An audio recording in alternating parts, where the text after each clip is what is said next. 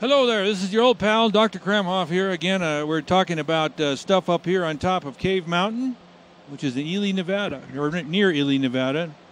Frank Martin is the cameraman. Hi. Hello, Frank. Oh, look, there's Rod Taylor. Yeah. So we're inside this translator building here right now, and Frank is doing a separate tour about these translators. But this enables the folks that are way out in the middle of nowhere to see television without having to pay for a satellite. And the little low-powered digital transmitters that enable people to watch TV for free, even though they live way, way out here in the middle of nowhere. So we thought we'd look inside this building and see what we could find.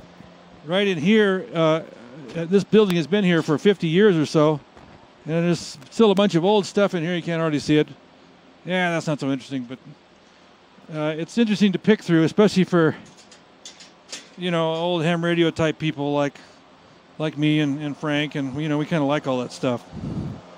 And here's a nice collection of eating utensils. People would get stuck up here, and so in the winter, and they would die without this stuff. You know, they would be stuck up here. So here's all kinds.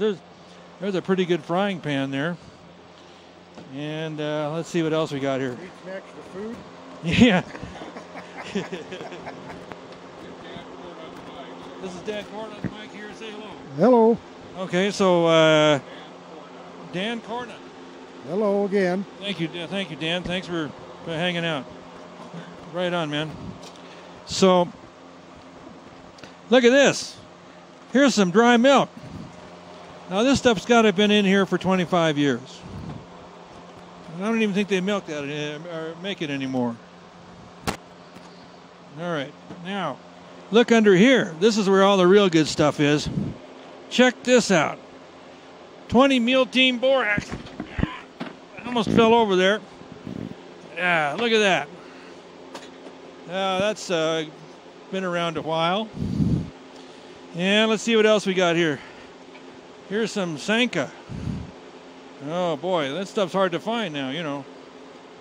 And look at all this good stuff here. What's this? Stay Lube hand cleaner. And here's some Ovaltine. Now that's probably been here for 30 years. That might be a new product. That could be a new, yeah, that's right. Could be something new there. Look at that, hot chocolate, and cans of soup that have certainly been here. They're kind of swollen up. These cans of soup probably expired in 1965. Okay, so that. Bottle of ketchup. Here's a bottle of ketchup that looks like it's turned brown. Now I don't know what that means, but I don't think I want to try that. So that's a little tour of the inside of this building here where people hide out in the wintertime, and where now we have all this electronic equipment in here. And thank you very much for walking. We're going to have to, here we're walking, and now, okay, thank you very much. And, you know, don't call us, we'll call you. Bye.